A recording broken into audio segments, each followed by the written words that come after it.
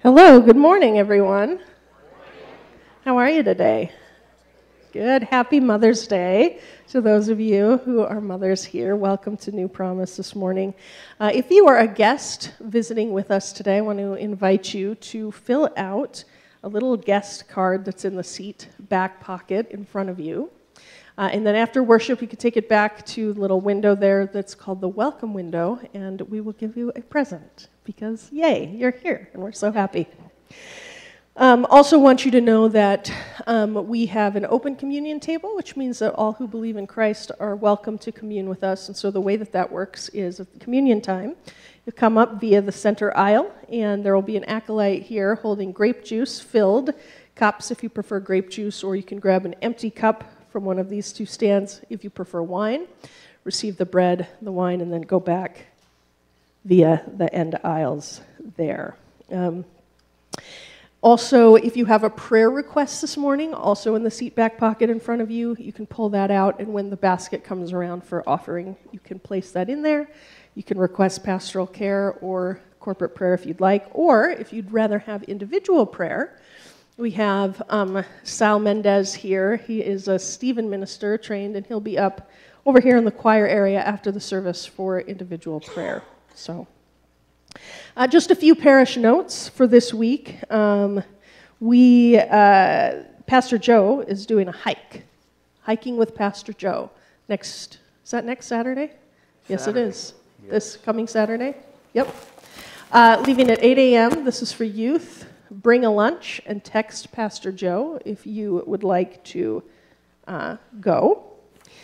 We're also doing an interfaith fireside about dementia with Memory Matters, and this is happening on May 30th at the LDS Shadow Mountain Chapel, 124 North Valley View, so pretty close to here, just down the road a bit. Our kids, K through 5, are meeting this Friday for Third Friday. We do activities with the kids on the first and third Fridays, although this will be the last one of the year because they take the summer off because people are always traveling in the summer. So, last chance until September. So come. And then summer worship begins on May 26th, and service will begin at 9:30 then, and we do just one service during the summer from Memorial Day to Labor Day. There is what? Do I need to say something? No, okay, sorry. Okay, day camp. Register today for day camp just on the website, newpromiselutheran.church, and there's a thing up at the top of the page that you can press a button and register. And then finally, before we begin, I'd like to invite you to take a moment, and we're going to watch a little Mother's Day video. So. Hey, Mom. On Mother's Day, we talk a lot about what moms do, what the many beloved women do in our lives. Schedules, school, homework, holidays, birthdays, big moments. You know the drill. But today, we want to celebrate something more. Things that go unseen, but not unnoticed. You are a deep well of care and compassion, patience and sensitivity. You embrace sacrifice and service and put dreams on hold, rest to the side, and treasure away so your family can have more. You burn the midnight oil, enter prayer closets, and wear down carpets, bringing our needs to the Lord. You are the tireless teacher, the weariless guard. You think deeply, trust truth, and speak blessings that flow for generations. You encourage and empathize, an ear to listen, and a shoulder to cry on, an outstretched hand and a gathering arm. Filled with dignity, fearless in the furnace, pouring yourself out to fill those around you. You are the very picture of quiet strength.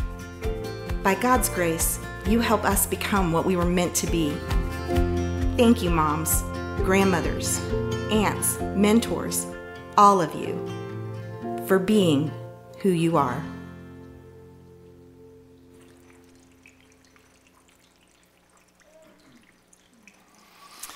I invite you to stand and face the baptismal font as we begin our service this morning. It is in the waters of baptism that we enter into the promises of God, and so it is to the font that we face as we confess our sin and hear again God's promise of forgiveness. We come to the waters of mercy seeking forgiveness and new life. Let us pause to remember those things for which we need forgiveness.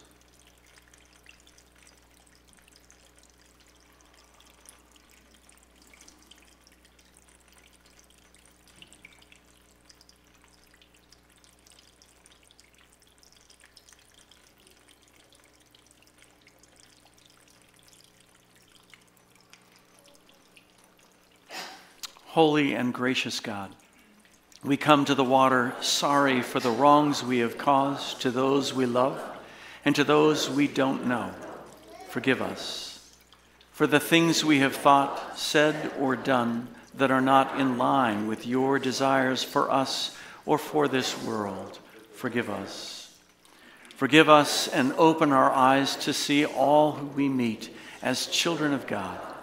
Give us hands and hearts to show your boundless mercy to all in need. At the river, God's beloved Son was baptized by John and anointed by the Holy Spirit. By the baptism of Jesus' death and resurrection, God opened the floodgates of his reconciling love, freeing us to be Easter people. Look, here's water. Receive the water of life, the forgiveness of sin, in the name of Jesus Christ. Amen.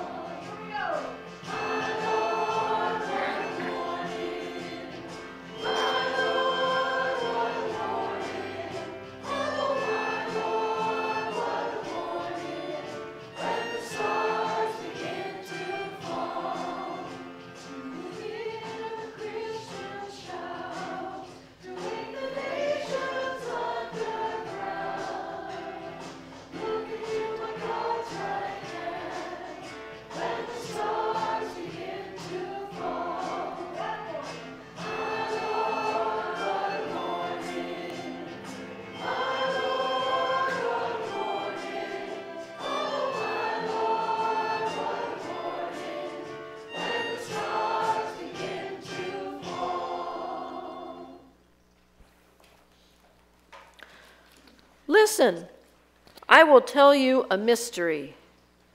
We are listening, eager to learn. At the last trumpet, we will be changed. We will rise a new creation. O death, where is your victory? O death, where is your sting?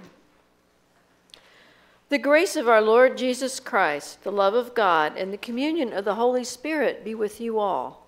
And also with you.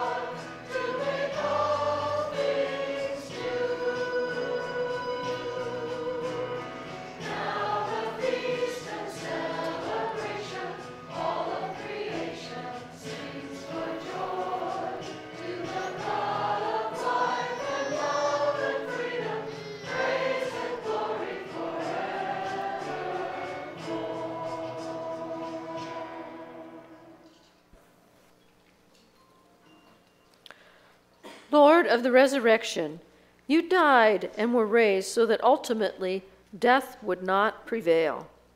Remind us daily that sin and even death have no power over us.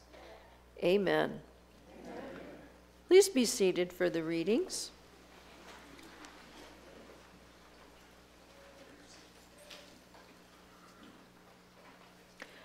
A reading from Mark chapter 12. And as for the dead being raised, have you not read in the book of Moses, in the story about the bush, how God said to him, I am the God of Abraham, the God of Isaac, and the God of Jacob. He is God, not of the dead, but of the living. The gospel of the Lord. Praise to you, Christ. A reading from 1 Corinthians chapter 15. Now I would remind you, brothers and sisters, of the good news that I proclaimed to you, which you in turn received, in which you also stand, through which you are also being saved, if you hold firmly to the message that I proclaimed to you, unless you have come to believe in vain. For I handed on to you, as of first importance, what I in turn had received, that Christ died for our sins in accordance with the Scriptures, and that he was buried, and he was raised on the third day in accordance with the Scriptures, and that he appeared to Cephas, then to the 12. Then he appeared to more than 500 brothers and sisters at one time, most of whom are still alive, though some have died. Then he appeared to James, then to all the apostles.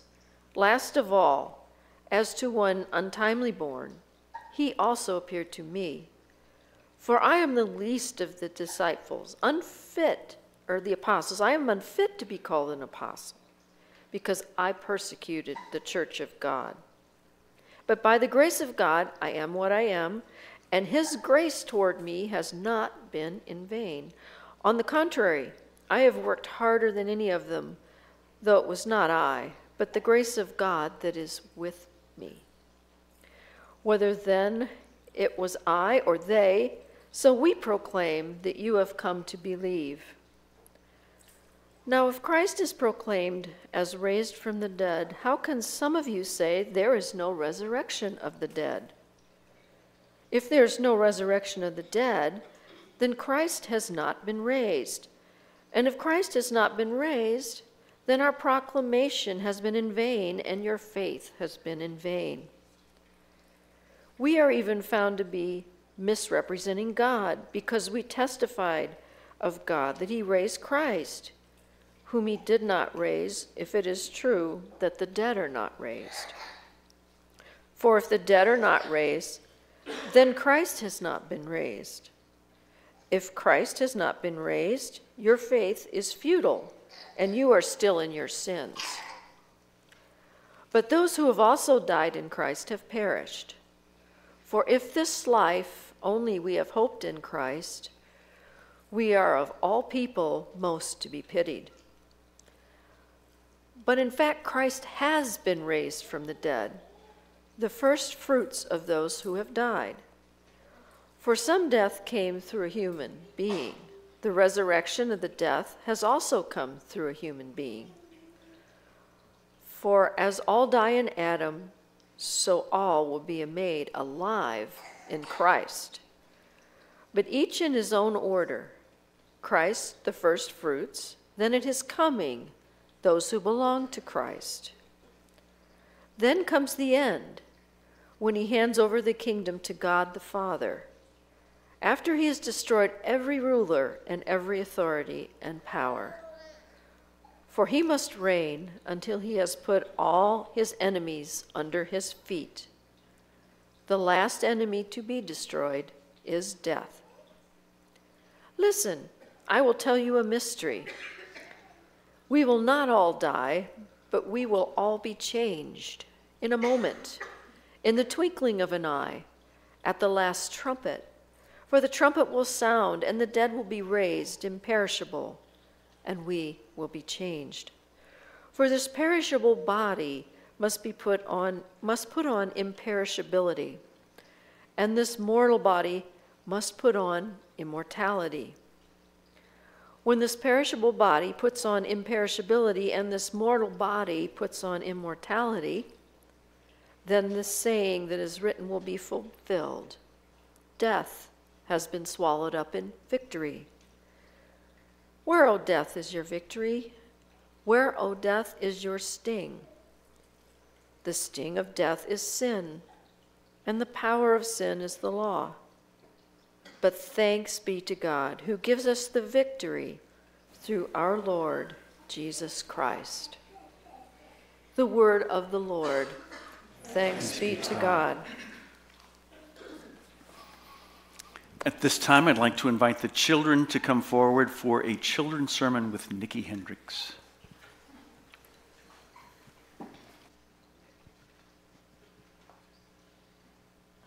You guys are already so well trained. You already come all up and sit. Make it easy on me. Okay. Let's say we can make room. There you go. Yep, squeeze in. Here, come sit by me. Good morning, friends. Hi. It's Mother's Day. You have to be nice to me. So today's message is kind of tricky, but I have an easier way that'll make sense, hopefully, to some of you. Can anyone tell me your favorite movie?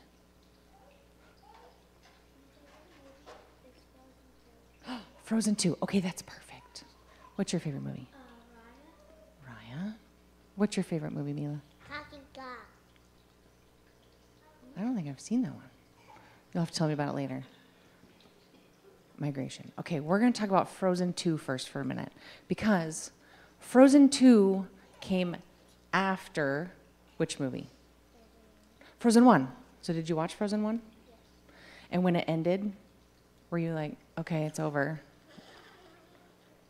Or were you like, I feel like there's more to the story? Yeah, I kind of feel like there was more. And obviously, other people thought there was more because they made a second movie, right? So the movie, you watched it, you enjoyed it, and then it ended, and you were like, oh. Maybe someday they'll make a third. Maybe they'll make a third, right? Frozen 2 came out. Did you enjoy watching that? You must, because it's your favorite. When it ended, did you feel like it's over, there's nothing left? I kind of felt like there could be maybe a little bit of a short after. Right? There could be more, right?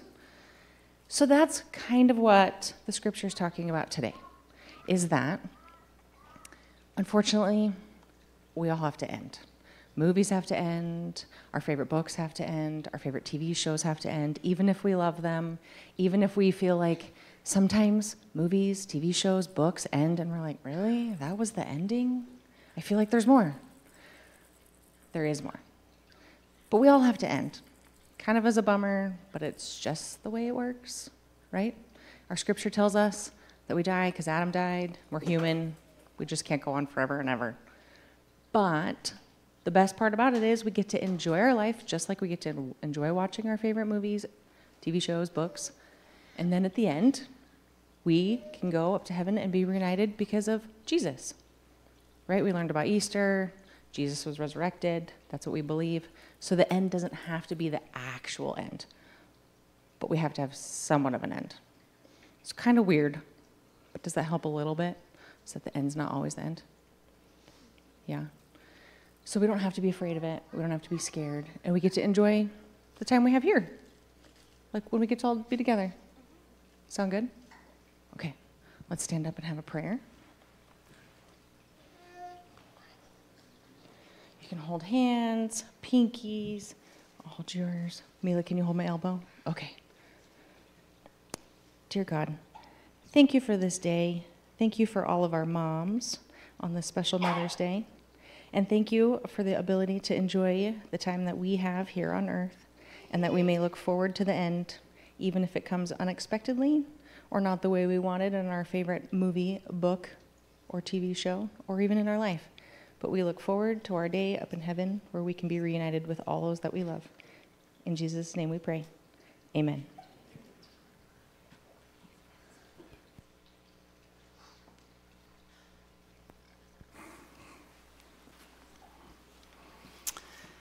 Thank you, Nikki. That was excellent. And that was a tough passage to have to relate to kids. So I'm grateful it was you, not me. So let's pray. Gracious God, may the words of my mouth and the meditation of our hearts be acceptable to you, our rock and our Redeemer. Amen. So it feels like in the narrative lectionary for the past couple of weeks, we've been stuck in this sermon series on 1 Corinthians, right? I mean, 2 weeks ago, we got a story from 1 Corinthians, and then last week we had another one from 1 Corinthians. And what we know about this church so far from these last two lessons is that there is some division in this church, right? They're divided over who baptized them. They're divided over the use and purpose of spiritual gifts, which led to whole chapter 13 thing. Next week, we're actually going to get one more passage from 1 Corinthians. But in our lesson today, we find out that there's yet one more thing that this church is divided over, and it's the whole issue of resurrection. You may have noticed that our passage was pretty long today, but that is only about half of what Paul has to say. We've cut out a significant chunk of chapter 15. And I tell you that only to say that this is such an important issue for Paul that he goes to great lengths to explain and address this issue. Because for Paul, this is of paramount importance for Christian identity, for Christian faith, for Christian hope. All the writers of the New Testament, without exception, assume the resurrection as a fundamental confession of Christian faith and hope. Had Jesus not been raised, the disciples, who were devastated and humiliated at his crucifixion, would simply have gone back to what they were doing before, fishing or collecting taxes, whatever. And if Jesus had not been raised from the dead, the Apostle Paul and other Jews would simply not have accepted the possibility that Jesus could be proclaimed as Lord. And had Jesus not been raised from the dead, there would be no reason to find hope in his death at all. But part of why this issue, part of why this is an issue for the Christians in Corinth is because in the Greek culture, which is the culture in which they lived, the idea of a resurrection, a physical resurrection, was ridiculous, is a silly idea, right? Thanks to philosophers like Plato and Aristotle, that was something that the Greeks regarded as untasteful, right? So Paul is confronting a whole aspect of Greek culture in addressing this.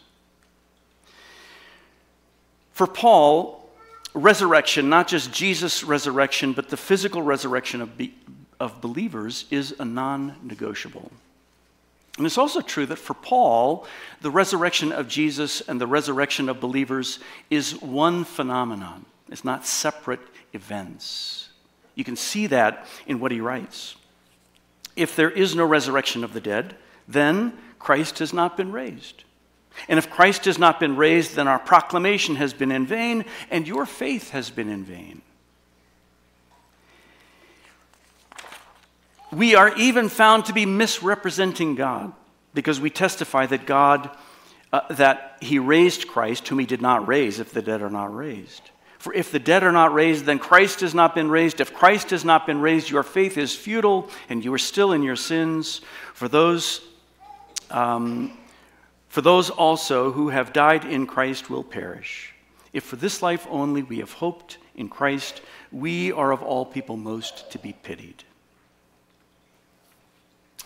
Now, Paul begins this whole chapter by reviewing the very message that he proclaimed to them from the first day when he was there, right? He says, I handed on to you as of first importance what I in turn received. That Christ died for our sins in accordance with the Scriptures, that he was buried, that he was raised on the third day in accordance with the Scriptures, And that he appeared to Cephas, then to the 12, then he appeared to more than 500 brothers and sisters at one time, most of whom are still living. Then he appeared to James, then to the other apostles, and then last of all to one untimely born, he appeared also to me.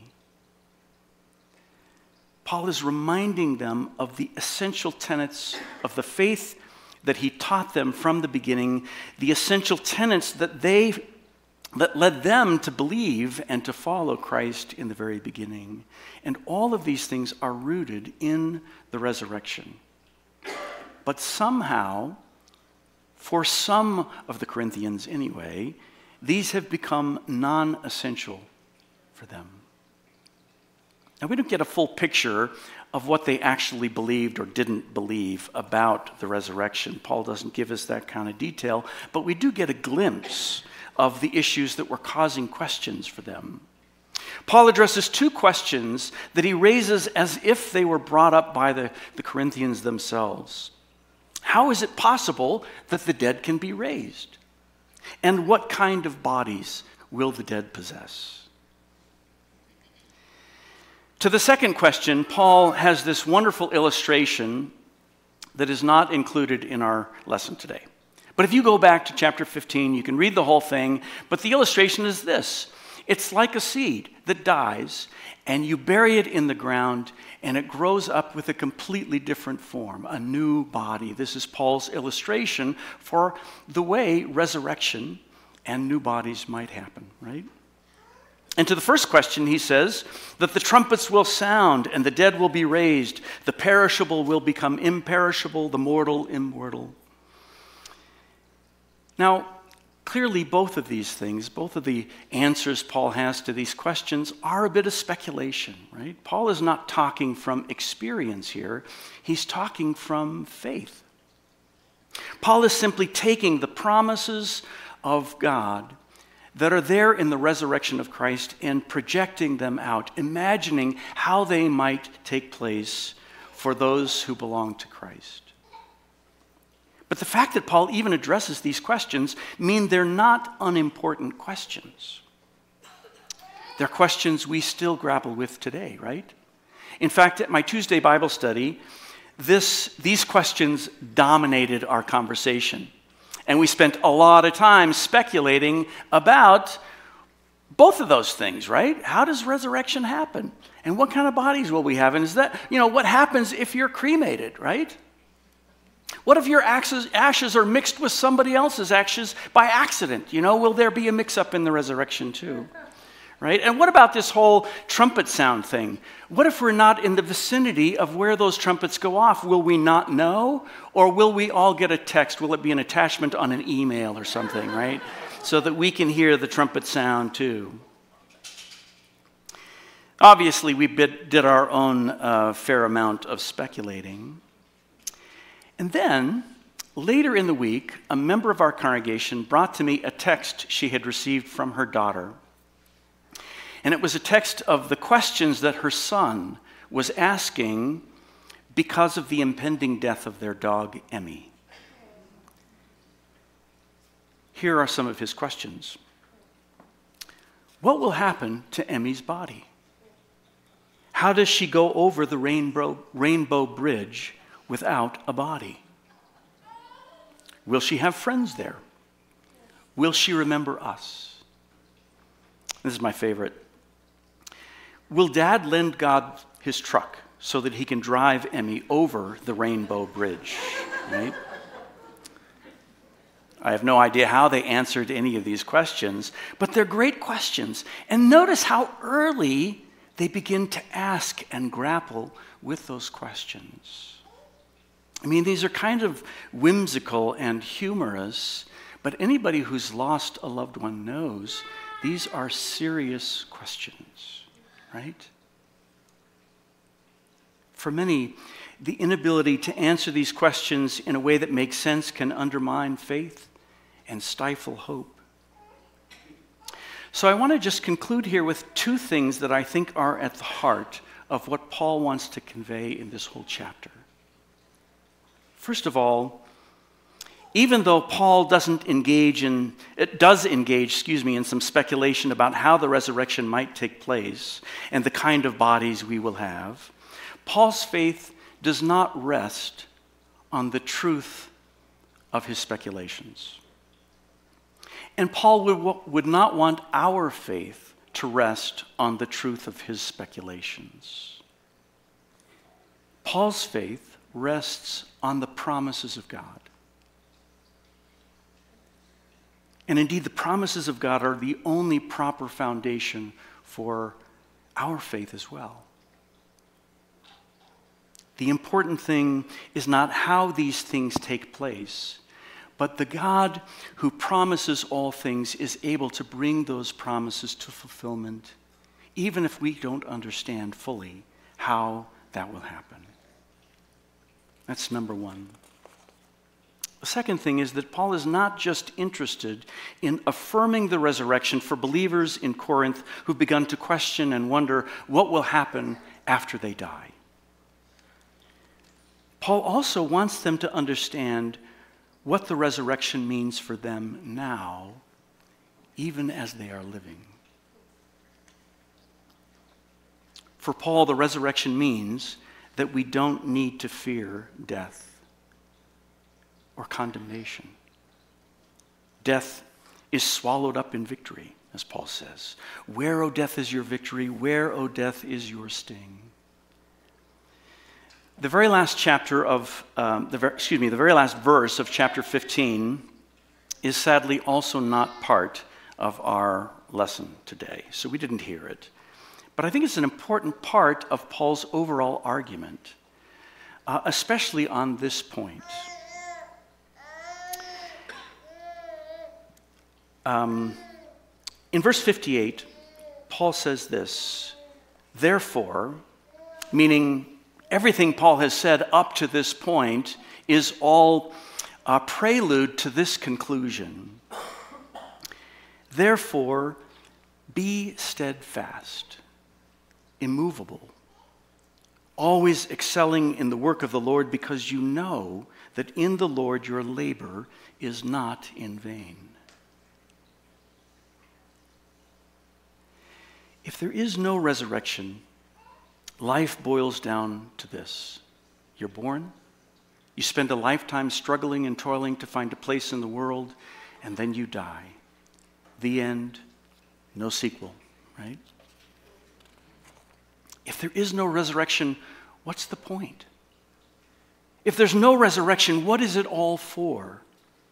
If there's no resurrection, then the writer of Ecclesiastes is right when he says there's nothing better for mortals than to eat, drink, and be merry. In other words, live for yourself, make the most, for tomorrow you die. If there's no resurrection, we're but a momentary voice in a cacophony of sounds in a world that is destined for destruction, all to be forgotten when the house of cards comes falling down. This, for Paul, is why the resurrection matters. The resurrection gives meaning to life. The resurrection means that what we do in this life is not in vain. The resurrection means that death is not the final word. So the climax of Paul's argument and the salient promise of the resurrection is that we need not fear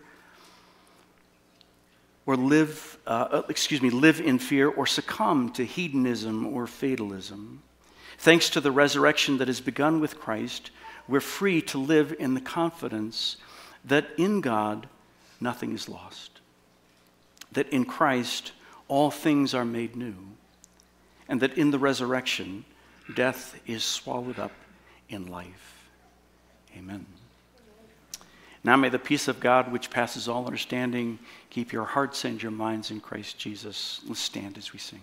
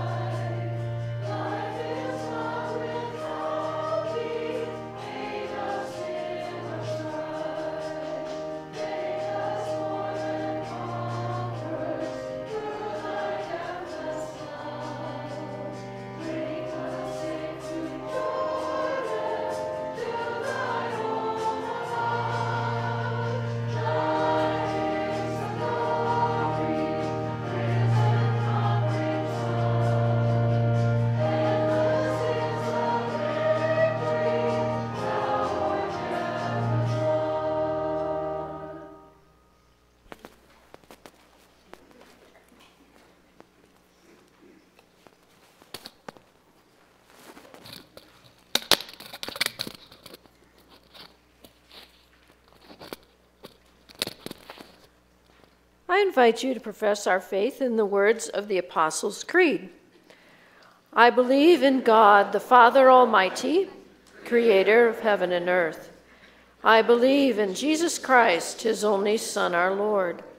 He was conceived by the power of the Holy Spirit and born of the Virgin Mary. He suffered under Pontius Pilate, was crucified, died, and was buried. He descended into hell. On the third day, he rose again. He ascended into heaven and is seated at the right hand of the Father. He will come again to judge the living and the dead. I believe in the Holy Spirit, the Holy Catholic Church, the communion of saints, the forgiveness of sins, the resurrection of the body, and life everlasting. Amen. Trusting in the promise of the resurrection, we pray for the church, the world, and all in need. Risen God, through the power of your act of love on the cross and your subsequent resurrection, you shattered the power of death and opened to us the way of everlasting life. Make us confident in this promise, that we might live and work fearlessly to bring about your reign in the here and now. God of new life, in mercy, hear our prayer. We pray for the redemption of all that you have made and trust that the promise of eternal life extends to this beautiful earth upon which we stand. God of new life, in mercy, hear our prayer. Renew hope in the face of discouragement, that our leaders continue to persist in the often frustrating work of addressing inequity, so that all might have life and have it abundantly.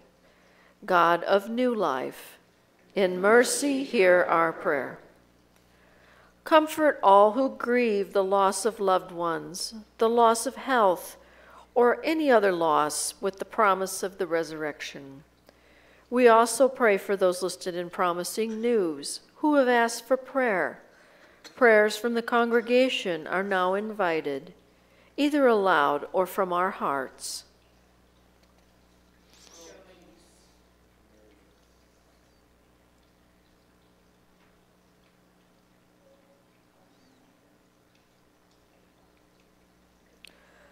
God of new life, in mercy, hear our prayer. We uplift every community throughout the world where death is a harsh reality due to war, famine, disease, natural disasters, and other factors. Strengthen all people in the hope that death will not have the last word, and spur us to action to address those pressing issues so that your beloved children might live long, healthy lives in this world. God of new life, in mercy, hear our prayer. Almighty God, thank you, loving and nurturing moms and other women who serve in your kingdom. Please bless them with faith, wisdom, and peace. God of new life, in mercy, hear our prayer. We can be grateful for all the departed saints because we live in a hope that Jesus Christ will once again, that we will once again see them in the flesh in the resurrection. Keep us strong in our gratitude and our hope each day. God of new life, in mercy, hear our prayer. We place in your arms all for whom we pray, out loud or in our hearts, confident in your mercy and grace, through Jesus Christ, our Lord and Savior. Amen. The peace of the Lord be with you all, and also with you. Please share the sign of peace.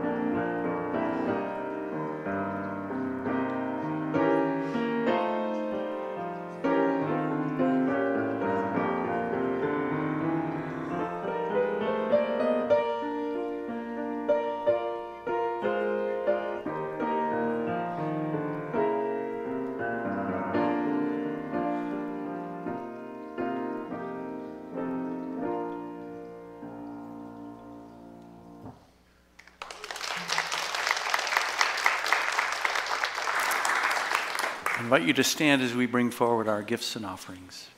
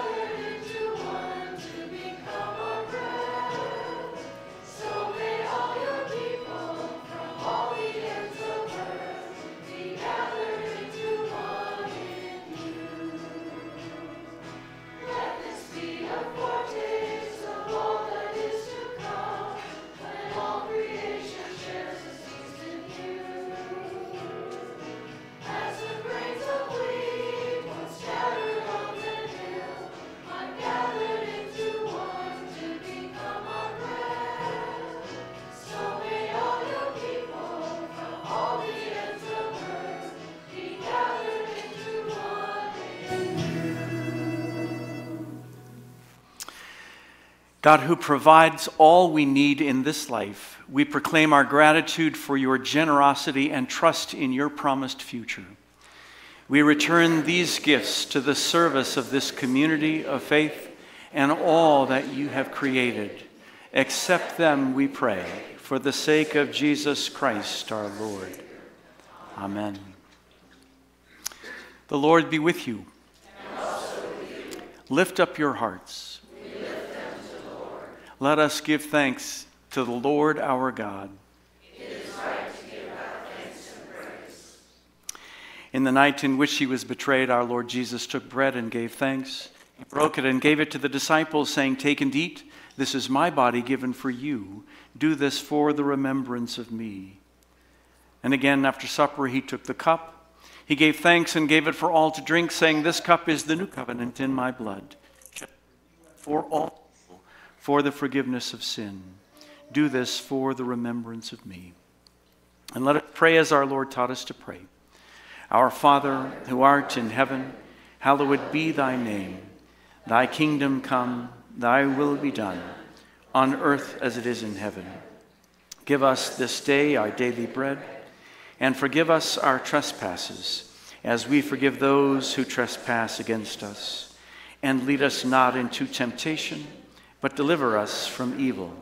For thine is the kingdom, and the power, and the glory, forever and ever.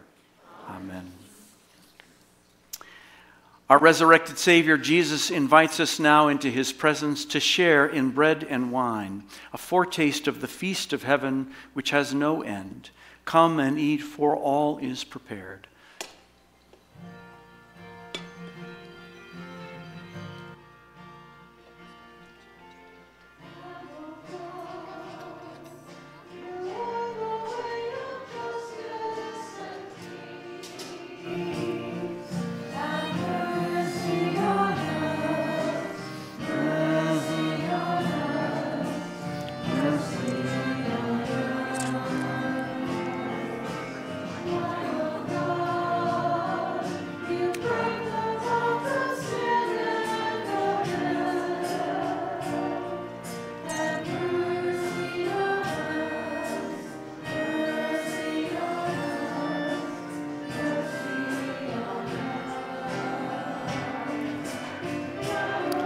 Bobby, the blood of Christ is poured out for you.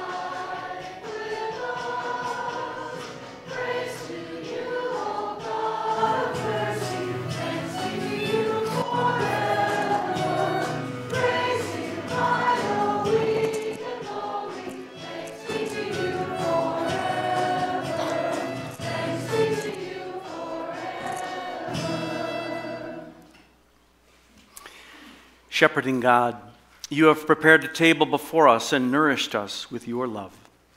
Send us from this banquet to proclaim the abundant mercy of Jesus, our Redeemer and friend. Amen.